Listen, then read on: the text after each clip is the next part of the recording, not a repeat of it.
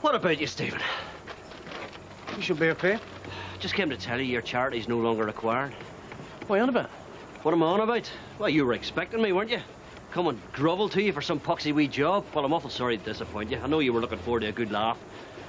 But you see, I've got myself sorted out now, so I have. What, you mean my mum's not going to come round and ask me for a job for you now, is she not? I never sent your mother round here. Well, she was round here this morning. Oh, was she? Nothing to do with me.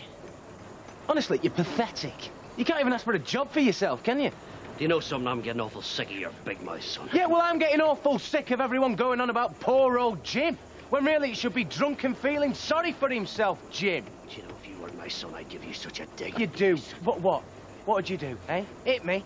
Like you did me mother? You...